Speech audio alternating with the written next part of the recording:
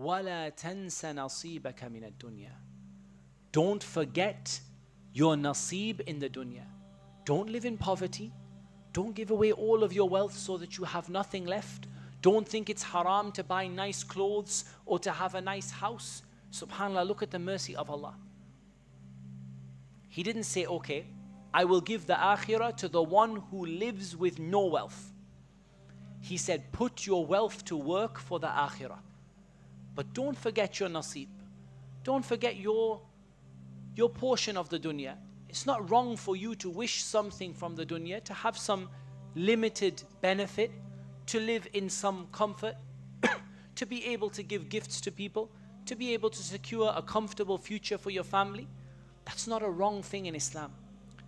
In Islam, we have not been commanded to have this rahbaniyah, this living in monasteries where we close the door and we don't own anything and we don't have any money and we don't spend it.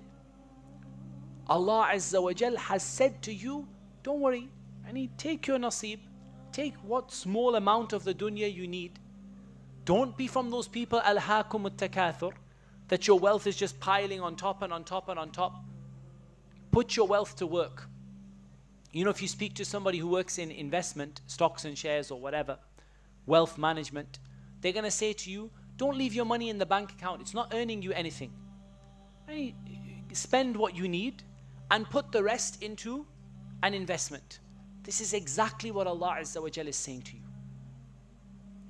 Put as much of your wealth as you can into your long-term investment for your retirement home. Not your retirement home in this dunya, but your retirement home, the one that you will never leave. You will be in forever and ever and ever. Put as much as you can forward for your retirement when you retire from action in the akhirah.